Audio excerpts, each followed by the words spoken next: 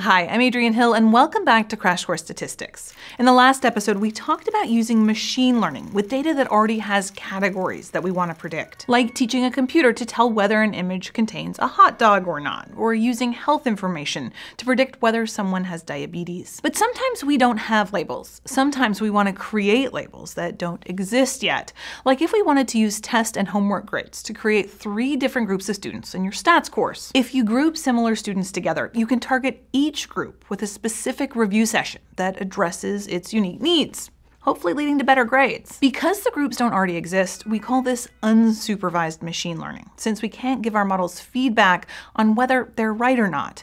There are no true categories to compare our groups with. Putting data into groups that don't already exist might seem kind of weird. But today we're going to explore 2 types of clustering: the main type of unsupervised machine learning, K-means, and hierarchical clustering. And we'll see how creating new groups can actually help us a lot.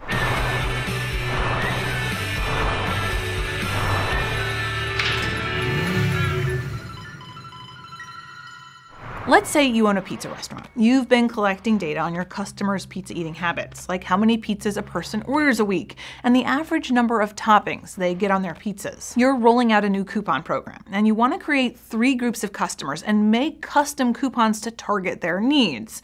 Maybe 2 for 1, 5-topping medium pizzas, or 20% off all plain cheese pizza, or free pineapple topping. So let's use K-means to create 3 customer groups. First, we plot our data. All we know right now is that we want 3 separate groups. So what the K-means algorithm does is select 3 random points on your graph. Usually, these are data points from your set, but they don't have to be. Then we treat these random points as the centers of our 3 groups, so we call them centroids. We assign each data point, the points in black, to the group of the centroid that it's closest to.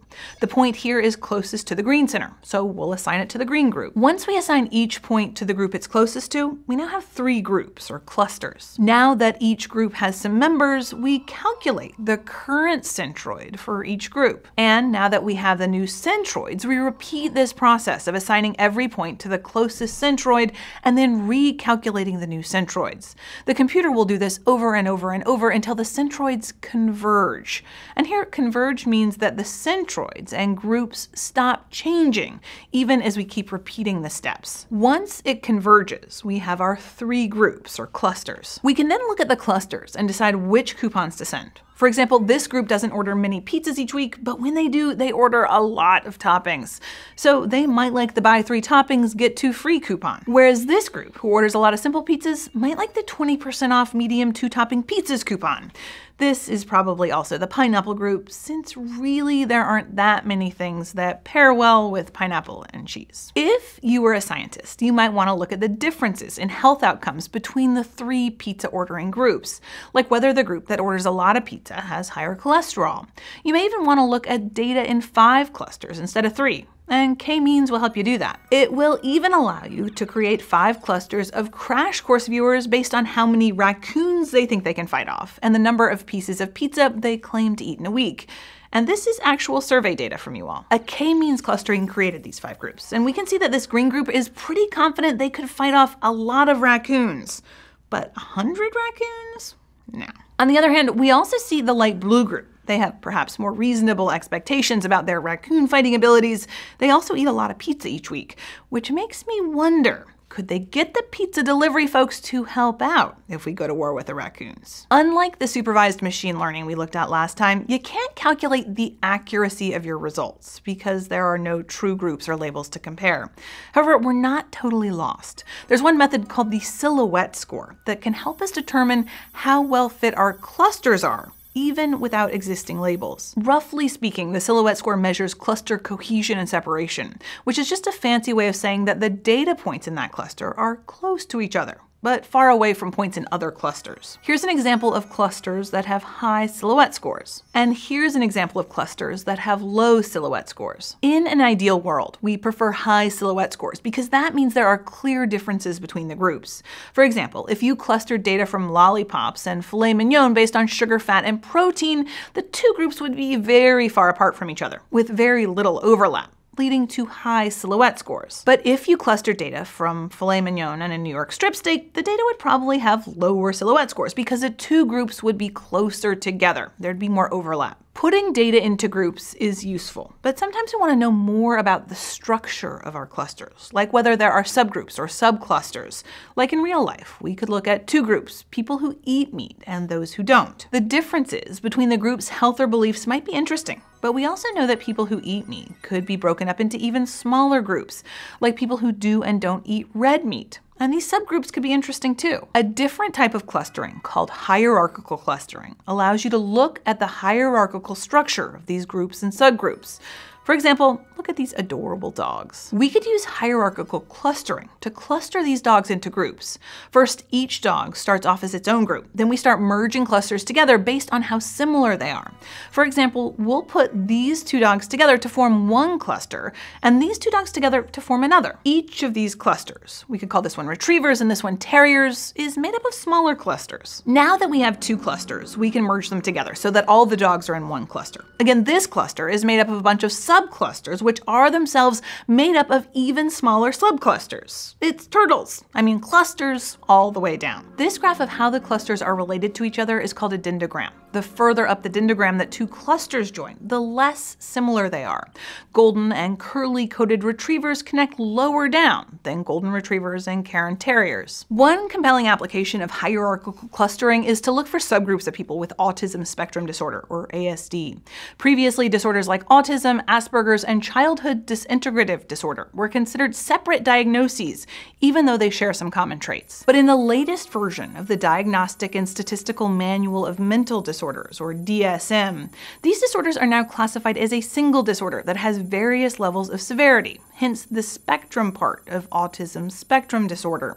ASD now applies to a large range of traits. Since ASD covers such a large range, it can be useful to create clusters of similar people in order to better understand autism and provide more targeted and effective treatments. Not everyone with an ASD diagnosis is going to benefit from the same kinds and intensities of therapy. A group at Chapman University set out to look more closely at groups of people with ASD. They started with 16 profiles representing different groups of people with an ASD diagnosis. Each profile has a score between 0 and 1 on 8 different developmental domains. Low scores in one of these domains means it might need improvement. Unlike our pizza example, which only had 2 measurements, number of pizza toppings and number of pizzas ordered per week, this time we have 8 measurements. This can make it tough visually to represent the distance between clusters, but the ideas are the same. Just like 2 points can be close together in 1 or 2 dimensions, they can be close together in 8 dimensions. When the researchers looked at the 16 profiles, they grouped them together based on their 8 developmental domain scores. In this case, we take all 16 profiles and put each one in their own cluster. So we have 16 clusters, each with 1 profile in them. Then we start combining clusters that are close together, and then we combine those, and we keep going until every profile is in one big cluster. Here's the dendrogram. We can see that there are 5 major clusters, each made up of smaller clusters. The research team used radar graphs, which look like this, to display each cluster's 8 domain scores on a circle. Low scores are near the center, high scores near the edge of the circle. This main cluster, which they called cluster E, has scores consistent with someone who is considered high functioning. Before the change to the DSM, individuals in the cluster might have been diagnosed with Asperger's. The radar graph here shows the scores for the 6 original data points that were put in cluster E. While there's some small differences, we can see that overall the patterns look similar. So cluster E might benefit from a less intense therapy plan, while other clusters with lower scores, like cluster D, may benefit from more intensive therapy. Creating profiles of similar cases might allow care providers to create more effective targeted therapies that can more effectively help people with an ASD diagnosis. If an individual's insurance only covers 7 hours of therapy a week, we want to make sure it's as effective as possible. It can also help researchers and therapists determine why some people respond well to treatments and others don't. This type of hierarchical clustering that we've been doing so far is called agglomerative, or bottom-up clustering. That's because all the data points start off as their own cluster and are merged together until there's only one. Often we don't have structured groups as part of our data, but still want to create profiles of people or data points that are similar. unsupervised machine learning can do that. It allows us to use things that we've observed, like the tiny stature of terriers or raccoon fighting confidence, and create groups of dogs or people that are similar to each other. While we don't always want to categorize people, putting them into groups can help give them better deals on pizza, or better suggestions for books, or even better medical interventions. And for the record, I am always happy to help moderately confident raccoon fighting pizza eaters fight raccoons. Just call me. Thanks for watching. I'll see you next time.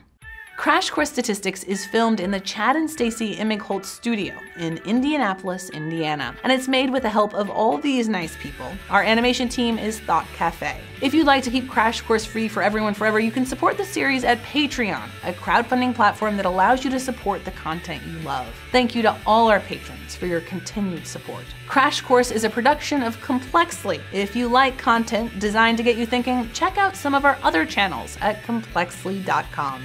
Thanks for watching.